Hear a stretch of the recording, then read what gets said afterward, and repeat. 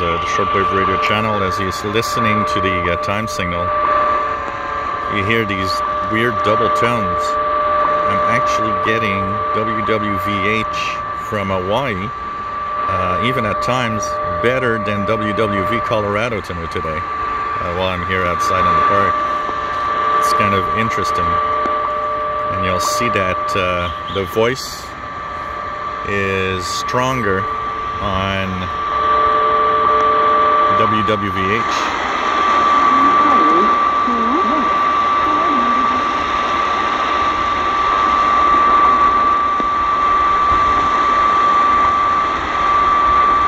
So as you heard, we heard the woman's voice, but we didn't even hear the man's voice for WWV Colorado. Interesting propagation here. And the tones are really mixed in well. We hear a double tone. So this is kind of nice to see this. It means that path of propagation to Hawaii is pretty good on 15 megahertz on a 19-meter band.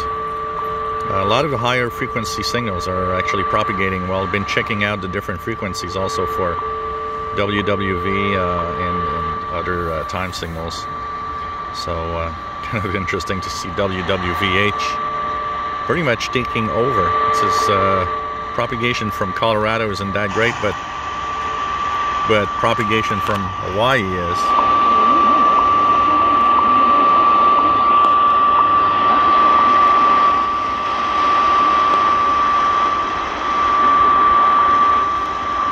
So I don't know if we can hear. Let's try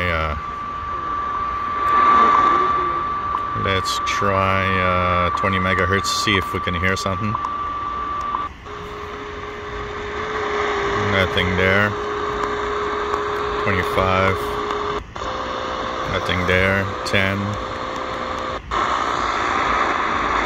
Barely making it. We'll see if, I'm curious if we might hear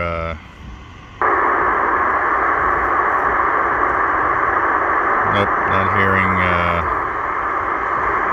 RWM Moscow. Let's try 14997. Nope, not coming in either here. So definitely some interesting propagation here.